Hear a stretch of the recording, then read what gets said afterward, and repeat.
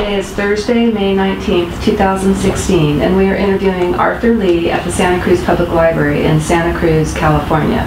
My name is Jeannie Zarnicki, David Addison is recording, and Julie Richardson will be indexing the finished video. We all work for the Santa Cruz Public Library system. This interview is being conducted for the Veterans History Project at the Library of Congress. So Arthur, when and where were you born? I was born in San Diego, California, November 19th, 1928. Okay. And let's start off by having you tell us about your family background and about what you were doing before you joined the military. My dad was Navy career. My grandfather was Navy career. And I remember, well, living in San Diego was the fleet down there. My dad was a destroyer sailor. And my grandfather took me aboard a destroyer when I was 2 years old, I guess. And there was a great big log, railroad log there piling. And he gave me a handful of nails and a ball-peen hammer, and he says, pound all those nails in that log. And the ship was undergoing repairs. So I started pounding away. My grandfather went down the engine room, came back up. I was all out of nails, and they were all on that log, and I didn't move out of that spot on that destroyer. So my discipline started then. That's great. And when did you actually join the military? Or actually, let's start with Pearl Harbor, because I believe you were still a child. Yes. Yeah, because my family was Navy from just after World War I. That was natural. We lived in San Pedro before the war in 1937. The whole family was moved to Hawaii. My dad was a machinist officer. At the time he was a warrant officer. And his job was ship repair. And 1937, Hawaii was pretty primitive. I mean, we almost had grass shacks on Waikiki Beach. They were pretty single-story places. And 1937, I mean, we're talking Bing Crosby and Dorothy Lamour. So we lived out there, and my dad retired in 1939 from the Navy. And I thought, doggone, we're stuck here, and all of our relatives are back in San Pedro, California, which was where the battleships were. Now, in 1940, President Roosevelt sent all the battle force to Pearl Harbor. And all the crews went with the ships, which formally had been anchored in Long Beach Harbor. That's where the home port of the fleet was. So all the crews came out with the fleet, but all the dependents were left back in the States. And Hawaii wasn't a state at the time, of course. So all of our family friends, shipmates, came with the fleet. But we were a rare group because we were dependents that were in Hawaii. In 1937, that just didn't happen. But in 1939, my dad retired, and he got himself a good job at Eva Plantation as a machinist, and then he moved to the underground fuel storage at Red Hill, and he was a machinist there working underground, making fabulous money, probably, let's say $500 a month. But in 1941, that was a lot of money. So the Navy called him back, gave him a commission as a lieutenant junior grade, and cut his pay down to whatever it was then, probably $100 a month or maybe $150 or something. So he was in back in the Navy 9 months or so before Pearl Harbor. We're talking early 1941. And he was mad. He didn't want to, he lost income. So my family friends came out for shore duty at the ammunition depot Westlock, which is part of Pearl Harbor. Pearl Harbor's like a three-leaf clover. And this family, the Rutherford family, they were shipmates back in San Pedro days. So we, well, my folks got divorced. It happens. And so my brother and I were in a foster home for 6 months. But the Rutherford family took us out of the foster home and became our guardian. So we lived with them on the base at Pearl Harbor, Westlock, Ammunition Depot, which was good. We knew we had known the Rutherfords back in San Pedro. So we were happy. I mean, really, really happy. My brother and I were like Huck Finn and Tom Sawyer. We had boats. We were right at Pearl Harbor. And my stepmother became stepmother later. Mrs. Rutherford, she was great. You kids do what you want to do. Anything you want to do. She knew we could swim, so she didn't worry about drowning at Pearl Harbor. So we had the whole bay, our portion, to be in every day. Every day, and at night, I mean, we could swim. We wore bathing suits. Well, this was grand for two young boys, and I was 13 and my brother was 10.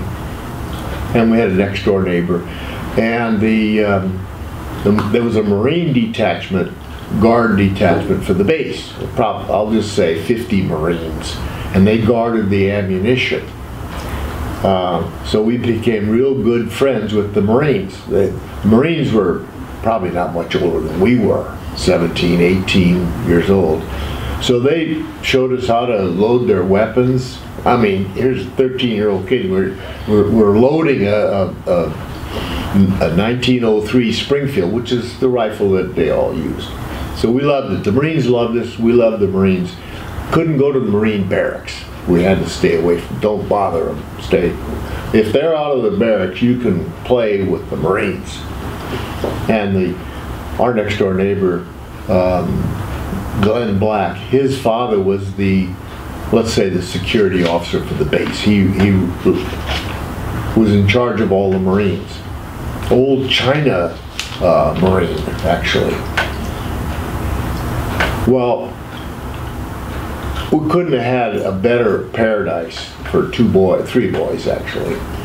I mean, Westlock was kind of like a jungle, and we were protected because we were dependents of officers. We could go anywhere on the base. You can't do that now, of course. And but as I said earlier, it was a little bit primitive in Hawaii. There were no exchanges. If we had an exchange on the base, it sold toothpaste, combs, you know, stuff that you had to have. You know, they'd open it up once a month, and you could buy candy bars or whatever. But if you wanted to do anything, you had to go downtown Honolulu, which we did. And on December 6th, we went downtown Honolulu to do our Christmas shopping. And my dad gave us each a couple of dollars. So you could buy anything for $2. I mean, you couldn't carry everything you could buy. So, okay, we did our Christmas shopping. And we went to see a movie while the adults were shopping. They said, you kids want to watch a matinee? Yeah, we sure do. And we watched, I think it was Caught in the Draft. It was a comedy. It was all about Abbott and Costello, I believe. It's important because the draft, I don't know whether it had started yet or not, but it was all about Army. We thought, that's really great. That afternoon we got home and had all of our Christmas presents, and we put them in our bedroom. They hadn't been wrapped yet. We just laid them on the floor. And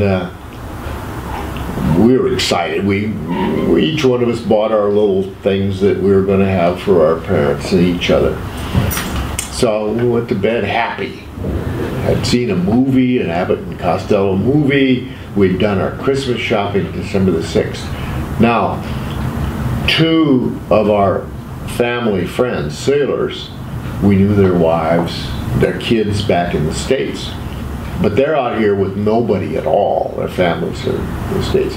So we had always invited them over and they had we had a couple little cots. They'd stay overnight for dinner, December the 6th. So one of them was on the USS Arizona, and one of them was on the USS Maryland. And I think the wives were more friends than the men, but fraternization was not a problem. And so they were supposed to come over to our house that night. They had to take a ship's boat all the way over to Westlock. And but the Battle of the Bands was supposed to take place at Pearl Harbor. Each battleship, probably other ships as well, if they were big enough to have a band. So the two sailors that were supposed to come over to our house and stay overnight Saturday night, they decided they'd support their band and go to Block Arena and listen to the band and cheer for their own band. Well, they both went back to their ships, didn't come to our house. And because my stepmom, she was glad to have them, and they were really family. They would be your friends forever. And so they did. They stayed, went back to the Arizona and the USS Maryland. Well, we all went to sleep, and I'm looking at the little Christmas presents over there. It hadn't been wrapped yet. Anticipation. Had a Christmas tree. About 7:50 in the morning, I was half awake, half asleep, 13 years old, lying in bed, and I heard boom, boom, real heavy explosions. When you're living on an ammunition depot, you don't want to hear that. So boom, boom. I mean, these were deep explosions. They weren't firecrackers. And for kids, you didn't have to be very smart to know that deep explosions are bad. But this is, from what I can learn, these were torpedoes hitting our ships. I think the torpedoes were first. And torpedoes, when they hit a battleship, they'll make a lot of noise. And from the half asleep condition I was in, I woke up right away.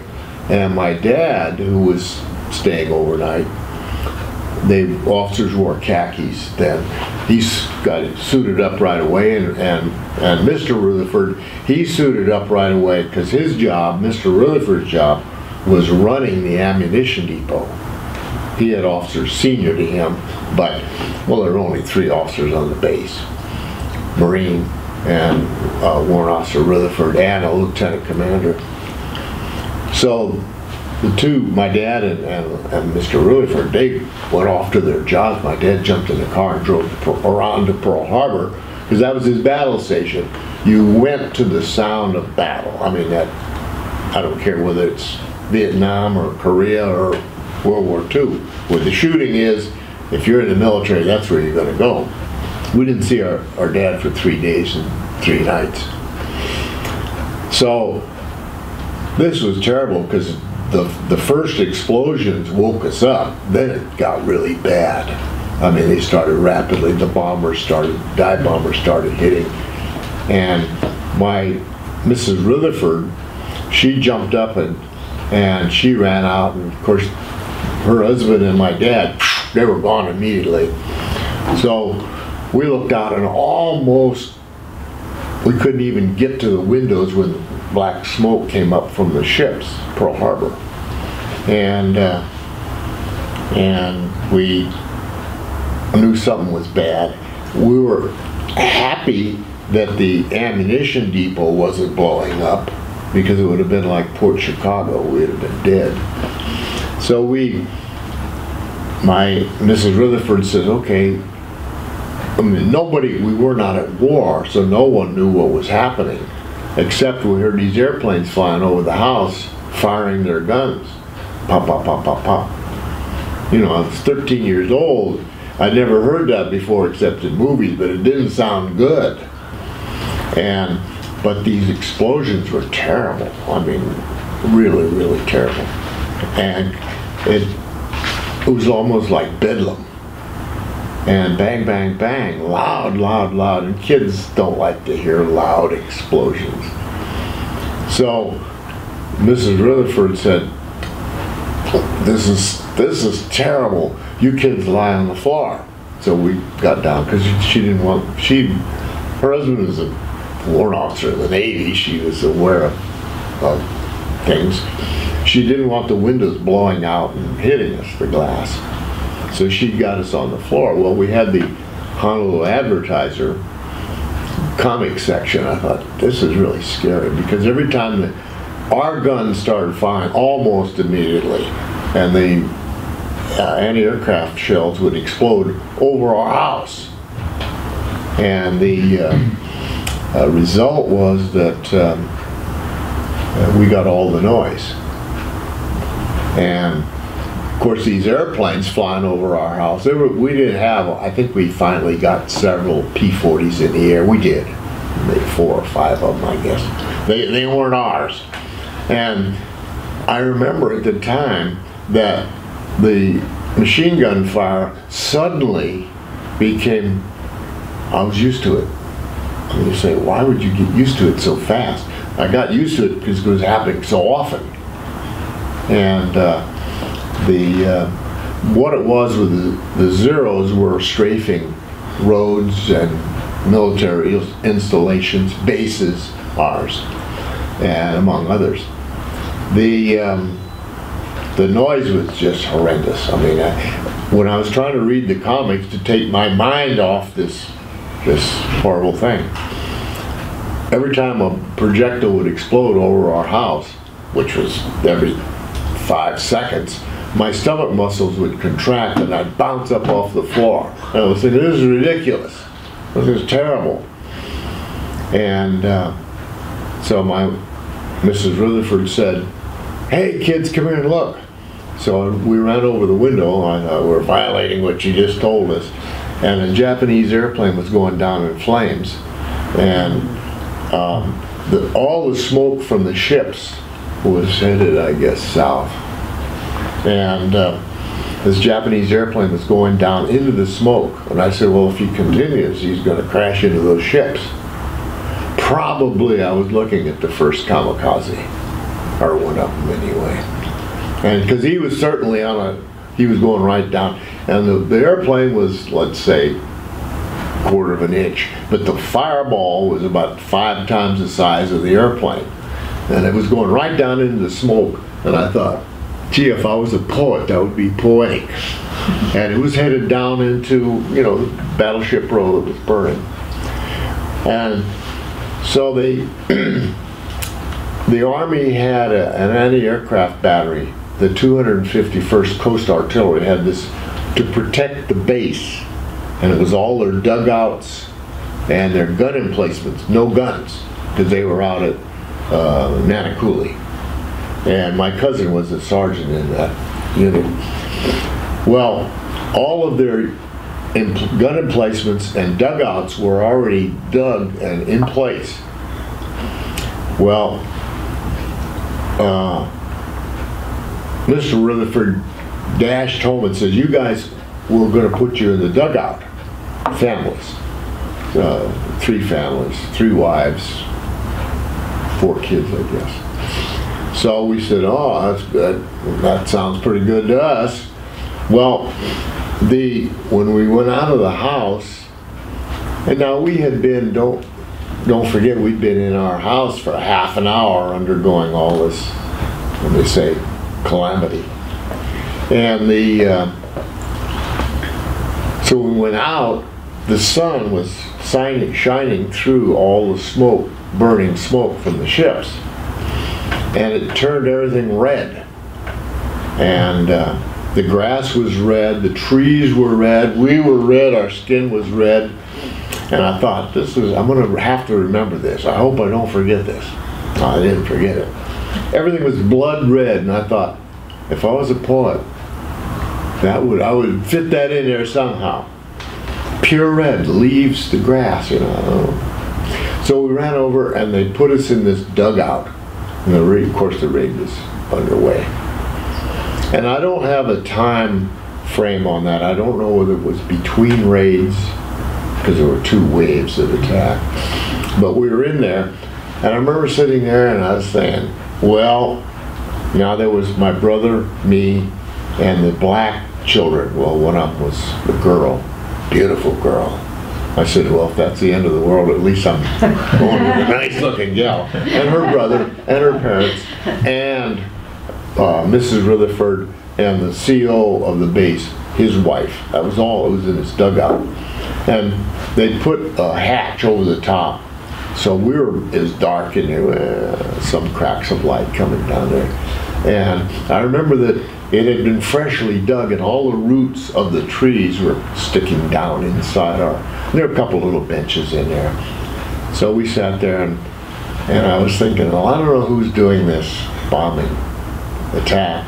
It's either the Japs or the Germans. And I didn't know Germany couldn't do it, but they had been at war for years, and Japan had been at war with China since '33 or something. So, but I said, when our 13-year-old kid, but I'd been around the Navy all my life, and I thought, boy, when our fleet sallies forth, whoever's out there, it's coming off of carriers, we knew that, or we assumed that. As soon as our fleet gets out there, they're going to be sorry. 13-year-old kid thinking like that. And about toward the end of the first attack, the hatch slid open on the, they were just boards, big beams, I guess. And it was Mr. Rutherford, Warrant Officer Rutherford. And he came down in and he whispered to the ladies, to the mothers, not to the kids. He didn't want us to know. He said, all of our ships are,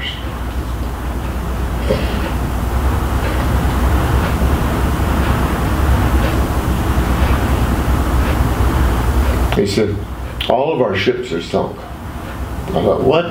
All of our ships are sunk. We had destroyers, submarines, all kinds of auxiliary vessels. He meant all the battleships were sunk, because he was a battleship sailor. And I thought, I don't want to hear that. All of our ships are sunk. And there's none of our ships going to sail out to attack whoever's out there. He said, all of our ships are sunk. To a 13-year-old who'd been around the Navy all his life, I thought, that's the end of the world. So he closed up the hatches, and I thought, oh boy, this is the end of the world, because that was our defense. National. It wasn't just a couple of ships, it was all of our ships. Of course, there were only 8 battleships, but they were all, in effect, sunk.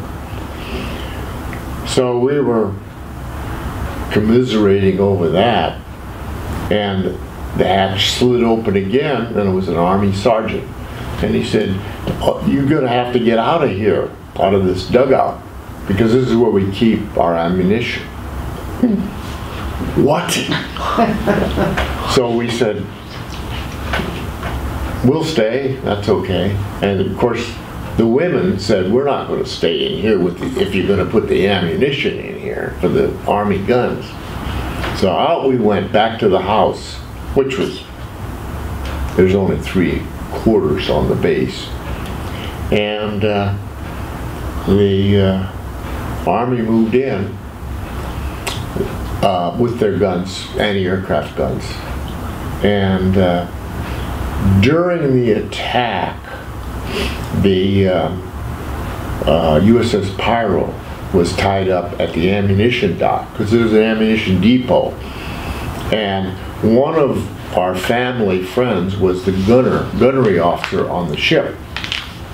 And there were no gunners on the ship, very few. Most of them were in Honolulu enjoying Hawaii.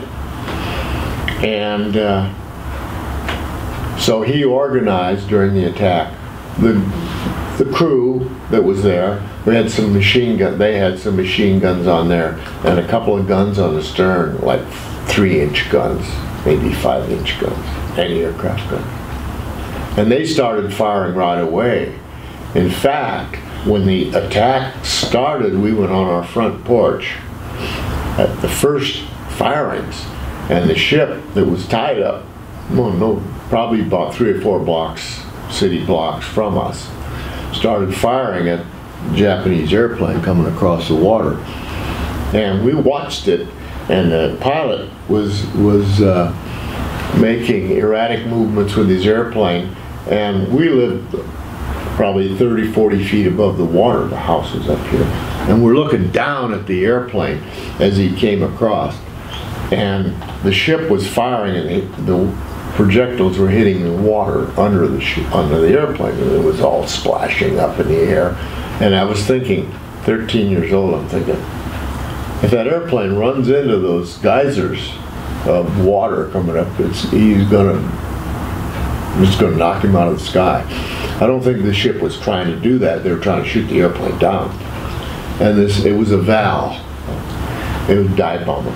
And it came right up, but it had to rise up over our house because we were higher than the water. And as he flew up, I was standing here and I was looking, I was trying to see, I wanted to see the pilot and the crewman. I mean, I don't know why. It was like, is there a UFO guy in there or what? And I looked, and I really, my eyes were straining to see, I wanted to see who was doing that.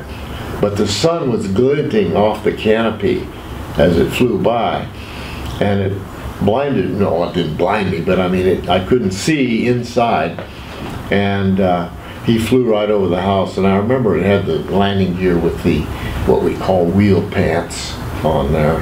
And the bomb sight was out on the cowling, and I'm looking at that, and it had a couple of speed brakes under the wings, and a great big rising sun on the side of it. And that's when my dad said, "Oh, I know who's doing that." That's what he went around there. So when the pyro ship's guns were firing, the Japanese dive bomber came and made a run on the ship, which was unloading ammunition on the dock at the time. Flat cars with 16-inch projectiles and powder cans and everything. Well, the ship, the few gunners that he was able to round up, they were all firing at this Jap airplane. And I interviewed and wrote an article about this. And the 2 machine gunners they had were up on the bridge, and they had what they call ready ammunition boxes with a small amount of ammunition, maybe 100 rounds or something, 200 rounds. So the warrant officer that was the gunnery on the ship was trying to get more ammunition up there and more sailors to man the guns. So he picked anybody, mess cooks, whatever, here, do this, and they were loading ammunition. But he had a qualified machine gunner up on the bridge, and he was shooting at this one particular, well, he was shooting it. They said they flew by, as the dive torpedo planes flew by, they were shooting at the torpedo planes. But this one dive bomber came, and the gunner said that he'd been firing for an hour, and his loader said, "I want to shoot, let me shoot." So the gunner, who was qualified, he was a machine gunner, said, "Oh, okay, you can shoot." So the unqualified loader was now the shooter. So this dive bomber was coming down, and the loader was shooting, and he wasn't that skilled. He was scared too. And he caused the dive bomber to make an erratic turn when he released his bombs. One of them went outboard of the ship, one of them went down through the dock and exploded under the dock. Well, that was good. And he'd shot the ship's antenna off because he was so wild with his shooting. And some of the damage to the ship was due to his shooting. But he did make that airplane change its trajectory. And the bomb that went under the dock and blew up, if it had blown up on contact, I wouldn't be here talking to you. It had been another Port Chicago. And the other one went in the water and blew up. Damaged the ship. And the gunnery officer, when he was trying to get the 5-inch or 3-inch guns firing on the stern of the ship, which he did, he was the only casualty on the ship because he had unskilled gunners, and he was trying to help him load, and he got his finger caught in there and chopped off in the breech of the gun. And so naturally all of his fellow officers laughed, and he's a gunnery officer, and he was the only casualty on the ship. His finger cut off. I thought that was interesting. But during the attack, the Westlock was the recipient of a lot of the wounded. Well, non-wounded. They were fishing men out of the water, no clothes, and they brought them over to Westlock. And some of the boats that went in, the oil, burning oil at Pearl Harbor, were picking men out of the water. They were jumping off the ship, and they would pull them out.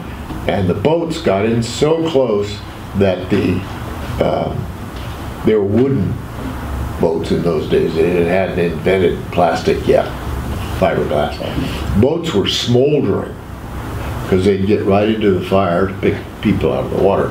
And they'd come over to Westlock, and with sailors, no wounded. They would segregate the wounded, of course, or dead. And they brought them to Westlock, but we wouldn't let them land because their boats were smoldering, and we got all this powder containers burst open. And we won't, hey, get away with that boat, it's burning, smoking. So they must have brought a couple hundred sailors over. And there was a lawn at the ammunition depot. And the next day, or maybe even that day, my brother and I went down, because we were kids, we could go anywhere we wanted. We went down there, and there must have been a couple hundred sailors, no clothes or underclothes. The rest of them had been blown off of them or burned off of them. Well, they weren't wounded, they took those out. And they were there for a week. Well, several days anyway. And the Navy gave them blankets, but they slept on that lawn for several days, and they were not injured. And we had food. Well, there's no problem about that. Marines opened up their chow line we fed them. I mean, they were water and everything. And the pyro got out of there and went back to the States, I think, the next day. And they wanted to get out fast. Ammunition ship, we only had a couple. We didn't want to lose that. So after the attack, we were back at the house. We were scared. And the whole bay, our part, had about an inch thick layer of fuel, black oil. And our dog ran down there and got in it. And what a mess that was. But the dog went down because all the fish were dead. They were all belly up. You could see white bellies of fish, hundreds of them in there. So my brother and I were down there, and there was all kinds of flotsam and junk that was blown off the ships, and it was all floating, and you could see it. And the oil kept the waves down. And so my brother and I went down, and there was all kinds of pieces of airplanes, and we couldn't identify half of it. So we were poking around down there. When I say down there, because it was only about 30, 40 feet to the water. And the Army fired their guns, testing their anti-aircraft guns after the attack. So my brother and I were both barefoot. Kids, we didn't own shoes. So there were thorns all over this little place where we had to go down. We could carefully pick our way down to the water's edge. We did. When those guns fired, we ran through those thorns up back to the house as fast as we could up the little hill. I don't think our feet touched the ground. We ran right through the thorn patch. We didn't even slow down for a second. We were moved to the quarters, the CO's quarters on the base. There were only 3 houses on the base. We were moved to the CO's quarters, and his wife made food for us because we were hungry. It was about 1 o'clock in the afternoon. Some of the officers off the sunken ships came over because he was the CO of the base. He was the lieutenant commander. And the captains of the ships here we are, little kids, and all these officers in white uniforms. They were, because it was Sunday morning. And I remember this one Navy captain, and his white uniform was just speckled with oil that had spots of oil that had gone all over him. And he was hungry, and she said, the CO's wife said, you guys must be hungry. And she had a big ham and bread, and she was slicing off ham. And several of the officers, they said, yeah, we were. And this Navy captain, his hands were as big as baseball ball gloves. And she handed him a ham sandwich, and he would, I think 2 bites, he ate that whole sandwich. Great big ham sandwich. And he was shaking, and I thought, this is really bad. Really, really bad. And we ate. There was a Marine, I'll never forget this. He must have been 17 years old. He was guarding our quarters because we thought we were going to be invaded. And he was sitting there, and he had his rifle on across his thighs, and he was sitting there just looking around. And I think he had 1 clip of bullets, 5 bullets. I thought, that's not enough. Because we heard on the radio that the invasion fleet was approaching our base, Westlock. I heard. I thought, damn, that's not what you really want to hear. The Japanese fleet is invading this base as we listen to the regular commercial broadcast. And I thought, that Marine, he's going to have to defend us. 5 bullets, all the families, the women and children. Men were off, they were doing what they had to do. So I looked at that Marine, and I thought, it could be me sitting there. And so the CO's wife said, to the Marine, do you want something to eat? And he said, yes, ma'am. I thought, wait a minute, Marines are going to feed him. I mean, I thought, this is odd that we would be feeding him. Nothing wrong with it. I just thought, won't they come with a big, they must eat, I know they eat in their barracks. So she made him a ham sandwich and a glass of milk. And he set the glass of milk down there and the ham sandwich down there, started eating it very slowly, casually. I thought, one Marine is going to defend us. I thought, and he didn't, nothing he did. He just sat there with that rifle and 5 bullets.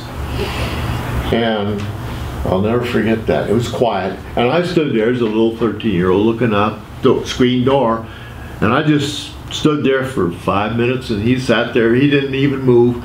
Can you imagine it though? The whole enemy fleet was coming in, and he was not even, he just thought, well, I'm here. Well, the enemy fleet turned out to be a bunch of fishermen's junks, not junks, but fishing boats that came in, and they were Japanese, but they were local people. And that was what was reported. And he didn't know that. We didn't know that either. But so that night, we thought, oh boy, we expected the island to be invaded. Everybody did. And senior officers didn't even know it was a war. I mean, recorded testimony, so we didn't even know we were at war yet when we were getting bombed. So we were scared because we thought we were going to be invaded for sure.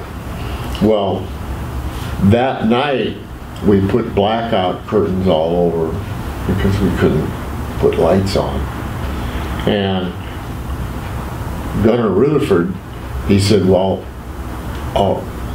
we'll get our personal weapons. He had a rifle, 22 rifle, and a 22 pistol, sports stuff that he had. So he was showing Mrs. Rutherford how to load these weapons. And I was standing there, but he wouldn't look at me because I figured that if he had eye contact with me, it meant that I was involved too. By not looking at me, the sense was that you're not going to be shooting these weapons. But I'm watching because I may have to, 13 years old. And we had BB guns and things. And because we lived in the cane fields, and during the day there had been reports of paratroopers landing there, which they weren't. They were our own people that were shot down. And so we were scared. The Army, when they moved in with those anti-aircraft guns, they put it was amazing. They built a blockhouse out of sandbags right outside of our bedroom window to defend that portion of the base. Sugarcane fields were all out here. And there had been airplanes crashed in the field, or even if they flew low, we didn't know whether they crashed or not. So the Army set this little, it wasn't a little, sandbag bunker out there. And so with Mrs. Rutherford showing, he was, Mr. Rutherford showing her how to shoot the gun in case we're overrun. She was going to shoot. Okay, but I'm watching because I want to know how to do this. Well, bullets all over the kitchen table and bullet guns. This is all new to me. A BB gun I was very familiar with. I could shoot the bottle cap off the fence anywhere. Well, when the sun went down, it got really scary, and the Army, these were the 251st Coast Artillery with my cousin's outfit. He was a sergeant. They were a National Guard outfit from San Diego. They'd been there for about a year. And so, as soon as the sun went down, they were just young kids too. They were scared. And so, my brother and I were going to go to sleep. With nothing else to do, no lights, and so our bedroom was right next to that bunker. So we just lay in our bed there thinking about the day, and I'm looking at those Christmas presents thinking, I'm never going to wrap those. I mean, I thought, it's not going to happen. So we're happy laying in bed, and then the Army, they would, anytime a leaf would move there were some trees out there, they'd shoot at it. Bang! Oh geez, here they come now. So they go bang, and we jump up in our beds, and they were firing their 1903 rifles, and one of them had a BAR, Browning automatic rifle.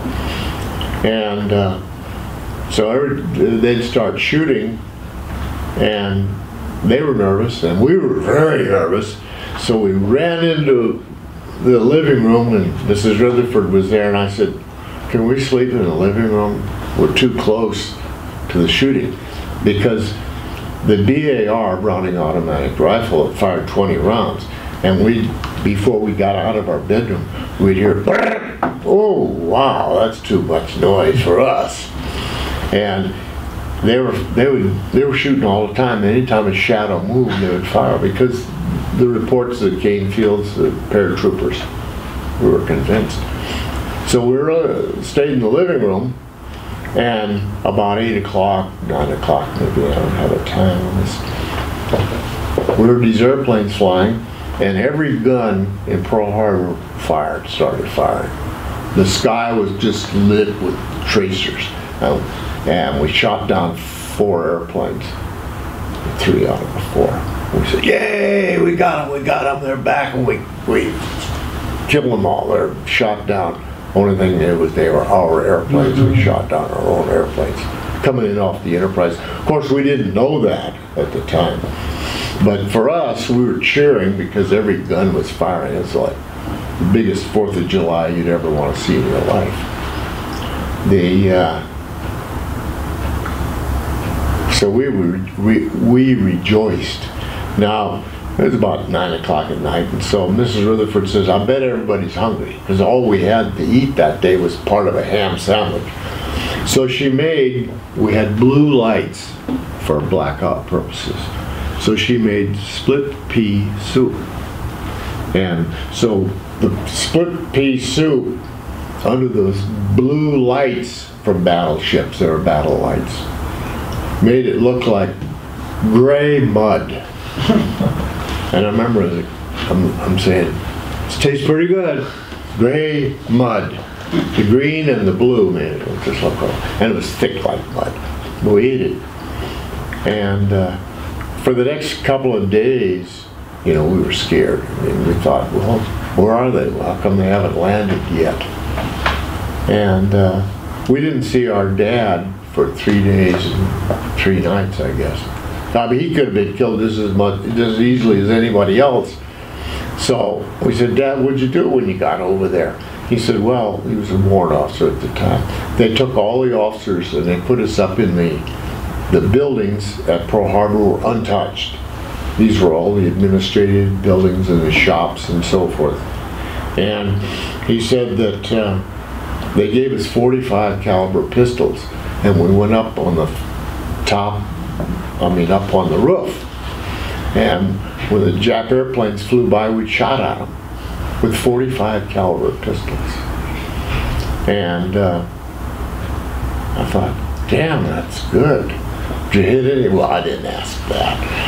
And some of the material that I've read from Fuchita's books, he said that some of the airplanes that got back to the ships, his airplanes, had so many bullet holes in them, they just had to push them over the side. Because everybody was shooting at every airplane. I mean, Marines, there was one Marine that was out between our quarters, the 2 quarters, there's 3. He was out there shooting at the airplanes as they flew by. Standing there out in the street shooting. Everybody did it. And Fuchita said, yeah, there were about 5 that were so badly shot up, different caliber bullet holes. He said, we just pushed them over the side. And my cousin, who was a sergeant, he said, yeah, he said, everybody had a rifle, we were shooting at every airplane that flew over.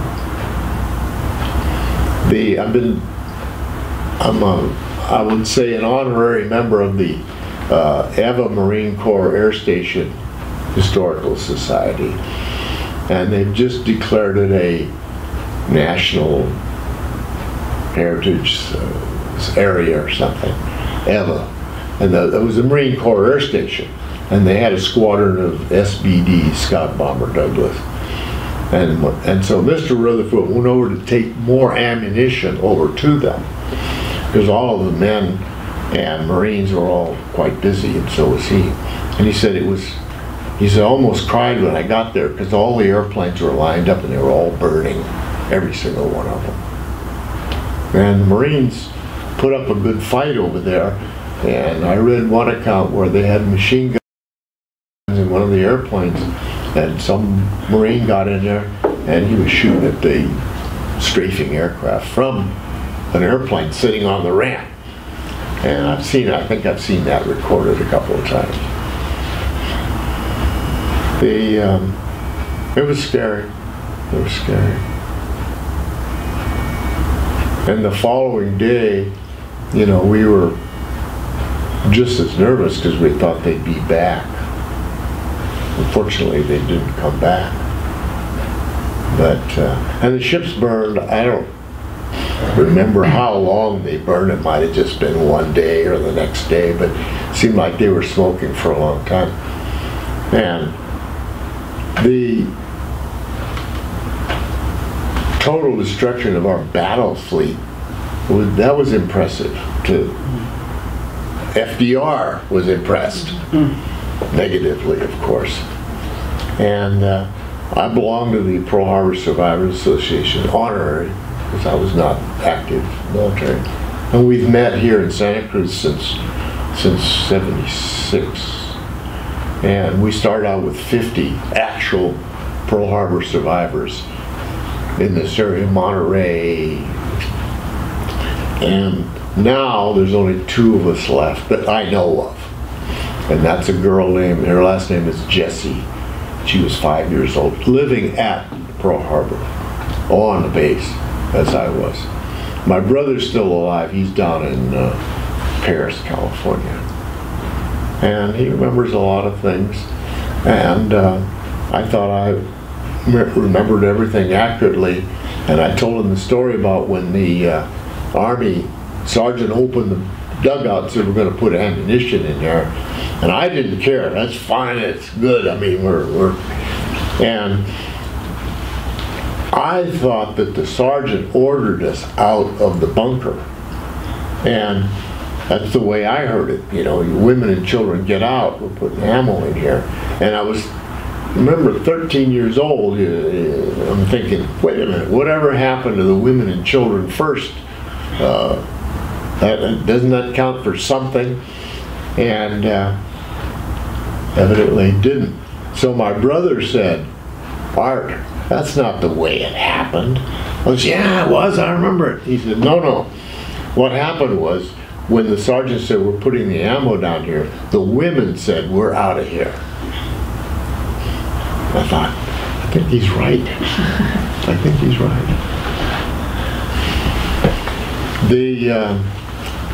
We didn't go to school for about 3 or 4 months because the schools were all closed.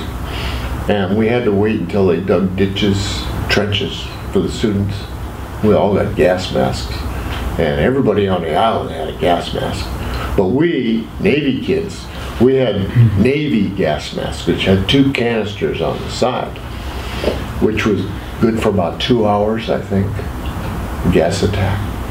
And the civilians were given civilian gas masks, which was their face, but it had 1 canister under the chin, which is only good for an hour.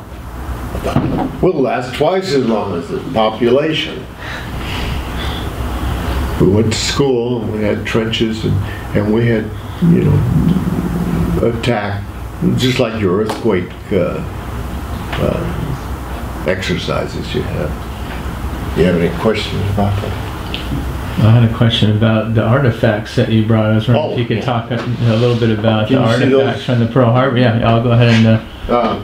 This up here, these are pieces of the Japanese airplane. I want to give my grandkids some credit for this. They put this together for a high school project. These are pieces, individual pieces of what is a Cape torpedo bomber, and that's verified. And my dad picked these up and had them in his shoebox for years, and then a couple years ago the kids put these on. And these are all pieces of that Japanese airplane. And this down here, this is shrapnel that I personally picked up from our front lawn, and that's pretty bad. It's all U.S. This is all pieces of U.S. ammunition that was expended, fired at the airplanes. This is a piece of our roof that was shot off, and I love to say that it was shot off by Japanese bullets, but no way to verify that. Probably more likely a piece of our own shrapnel blew it off the roof, but I'm gonna lie and say it was shot off there. My dad said he got to this is kind of a bad, you might not want to put that on there, but he got to the site of this crash. It was a hospital. It was on what they called Hospital Point at Pearl Harbor, and the plane crashed on the edge of the hospital, documented, crashed into the tennis court, and the pilot was ejected from the wreckage, and he went through the tennis screen, which was like regular tennis court, and it was like a sieve, and the pilot went through that, broke into pieces that were about the chunks of the mesh of the tennis court screen. And he said it was under maybe the nurses' quarters. Most houses in Honolulu were on like stilts, just for maybe cooling or something. And we're talking 1941, so anything built was built in 1921 and he said, my dad said he could see the pieces of the pilot up under that house, just covered with flies. And Butch, any battle, that's the way it is almost immediately. And but that was about 2 days later, and I said, well, Dad, how come they didn't do something? He said, we were busy with other stuff. And but he brought this, gathered all this stuff up. This is interesting here. This is called a rocker box cover, and there were a couple of airplanes crashed in the cane fields right outside of our house, and one was Japanese, one was American. Just recently, they found that they had the crash site, because I'm part of that historical honorary part. The site of that airplane is now being, developers are going to bulldoze that site, and we think there's still parts of that U.S. airplane and the Japanese airplane. Now, when when it was fresh, they brought parts over to Pearl Harbor where we were trying to identify what kind of airplane it was. They were. And they said, oh, the Japs are using American engines, Pratt & Whitney engines, in their aircraft. So everybody said, oh, that's, we were giving them American engines. So everybody believed that, except within the last year, I got the explanation, because this American airplane and the Jap airplane, where the crash site is together, they're commingled. This is documented. And they said, well, if they're commingled and we had soldiers picking up the parts, and if they picked up a piece of American part, brought it over to Pearl Harbor and said, yeah, that's a Pratt & Whitney engine, makes sense. Now, back then it didn't, because we didn't know that these, and I suspect, and I haven't talked to John Bond, he's the historian out there, and I suspect they may have had a midair that crashed in the same site, the Cape Fields. So they're still discovering stuff all the time.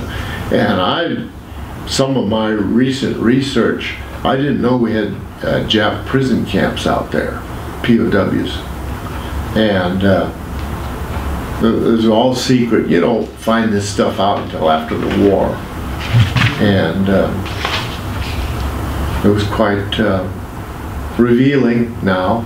And things that are secret, you know, they put a big seal on it, stamp it secret, and throw it in the archives, and no one gets it. Researchers dig it up years later. And they're trying to, well, they did, declare that Eva Marine base as a historical site of the Battle of Pearl Harbor. And the sugarcane plantation, Eva plantation, is part of it, because they were strafed, and mostly they weren't bombed, but they were strafed. Because the Zeros flew all around the island and fired at anything that moved, and any military installation. Now, I've read accounts where Japan, Admiral Nagumo, was told, sink the Navy. When your job's done, that's it. So he said, okay. So he did. And he said, we're out of here. And he took his fleet back to Japan. Everybody's mad at him now. They said, hey, you could have gone in and destroyed the naval base. And he said, yeah, but my orders were to get out and dodge. So we left. And he was criticized forever for that. And but then his justification was, I didn't know where the two American carriers were. They were coming back, one from Midway and one from Wake Island. So, but he was afraid that, he said, my job was done. He said, and actually, he did a pretty good job, really, sinking the battle fleet. But it was an interesting time. We stayed there at Pearl Harbor for a few months, and then they made all the civilians move off the bases. Actually, they loaded all the military dependents and sent them back to the States. So Mrs. Rutherford, who became my stepmother eventually, she didn't want to go because they were sending the men back. I mean, they're sending the dependents back, but the men had to stay. She said, well, no, I'm not going to do that. So she got herself a job with the Hawaiian Telephone Company, communications, because only people with the defense, let's say defense industry, if you're involved with that, you could remain on the island. So she got that job with the telephone company as a communicator. And that was good, so we got to stay. And but we did have to move into downtown Honolulu. They wouldn't let us stay on the base. So that was perfect. We lived down by Diamond Head by Waikiki Beach. My brother and I, now we got Waikiki Beach, and she still didn't care. I mean, she said, fine, you got a bathing suit, go. And as long as we were home before the street lights came on, we were fine. We could go in the morning before the sun came up. I'm still going to dermatology for that. But I always had this horrible feeling that I was going to be in Hawaii forever. And we left when I was in the States when I was in the 3rd grade, and we had relatives, and all my friends, how many friends do you have in the 3rd grade? But I thought, I'll never get back, and it was really a feeling of isolation being in Hawaii. Well, my dad got orders to the States, and that was the greatest thing that ever happened. And so we got on a Navy transport, the USS Henderson, old ship, World War I ship. So, was that the happiest day I ever had in my life. So Clint and I and my dad, and by that time Mrs. Rutherford became my stepmother. She married my dad. So we're on the ship, and I was just so happy. Navy, I was getting closer to being in the Navy. I always wanted to be in the Navy. So we had a destroyer with us. Oh, this is really great. We're going back to the States, Navy ship, a couple of guns on the stern. And we got out, goodbye Hawaii, aloha, never want to see you again. And so the ship's shoved off, and we're going. We got this destroyer, so we went to bed that night, woke up in the morning, no destroyer. So, whoa, where's the rest of the ships? It was just us. Well, we had 2 guns on the stern. It was a Navy transport. I thought, well, the destroyer was supposed to protect us from submarines. And no, it just got us out of the immediate area, and then they went back to Pearl Harbor. Well, so I'm up on deck, and my dad was there, and I said, whatever happened to our protection? He said, well, we got 2 guns on the stern. And he said, that's probably good enough. He didn't know either. I mean, his job is repairing ships. He wasn't a planner. So we're going, and so the ship slowed down. I mean, maybe 2 knots in the water, just barely moving. I went, what? So I'm checking and there were sailors on the ship, and I said, hey, how come we're not going faster? Well, we're waiting for a slower ship to catch up. But I know all about submarines, and this is not good, going slow. And so these guys were gunners on the transport. And I said, slower is not better. He said, well, this ship that's catching up with us, the Tyler, I'll remember that name, can only do 10 knots. And we can do 15 knots, but we got to slow down to 10. So that's terrible. And I remember seeing the Tyler coming up, pretty heavy seas. Sun was coming up in the morning, and I thought, damn it, we should have had but they didn't have any guns. So we were the protection for them.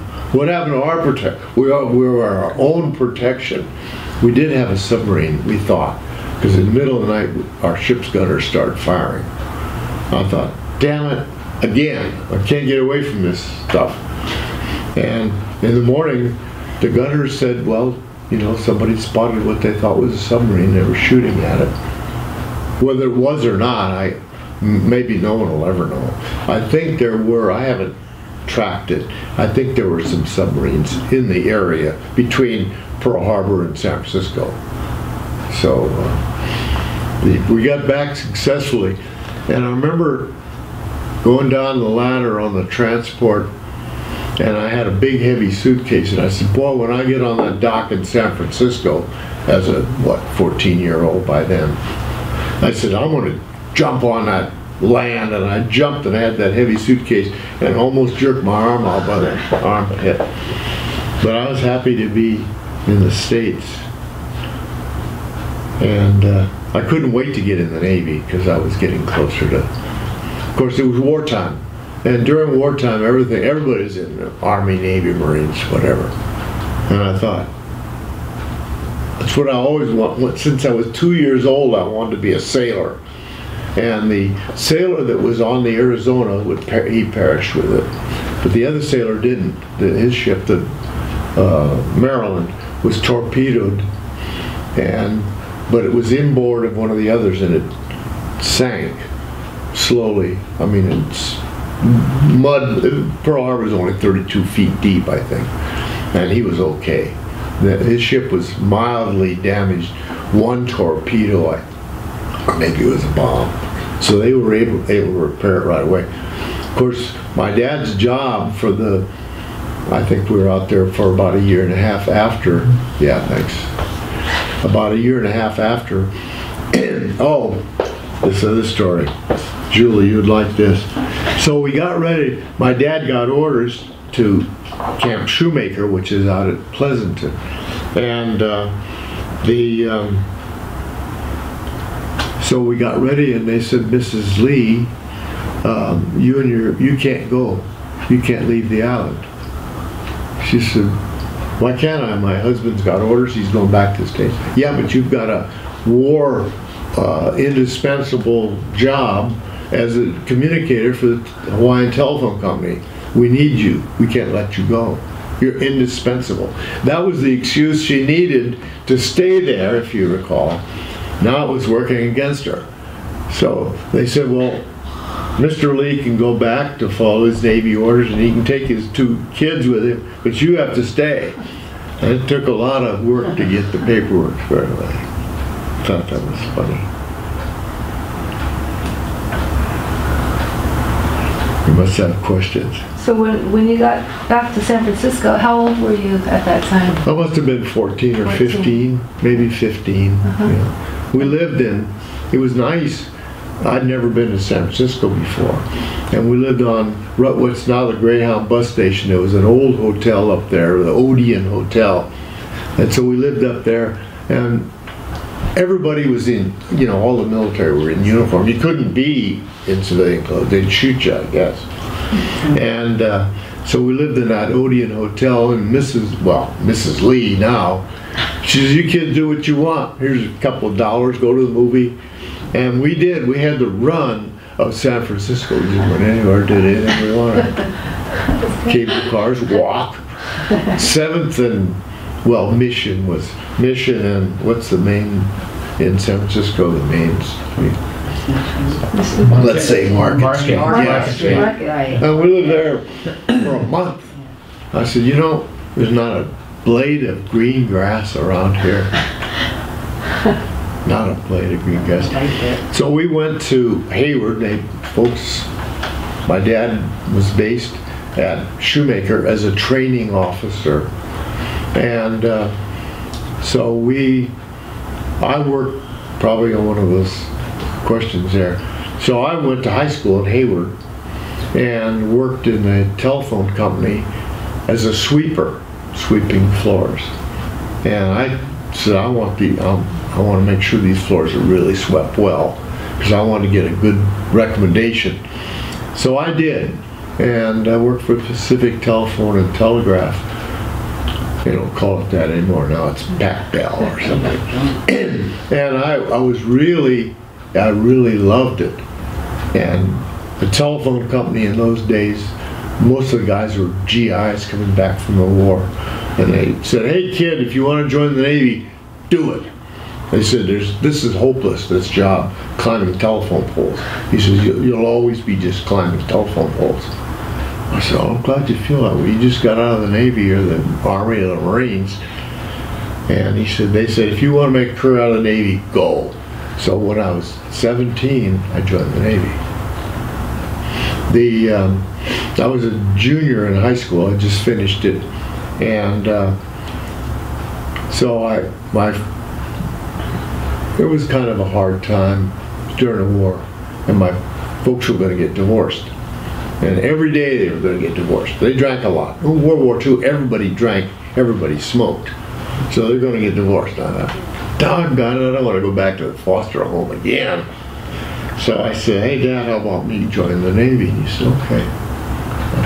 I was going to go to finish high school and go to UC Berkeley and be an engineer and live happily ever after. So I joined the Navy to be a sailor, and which is actually really what I wanted to do anyway, even though I was college prep at Hayward High School.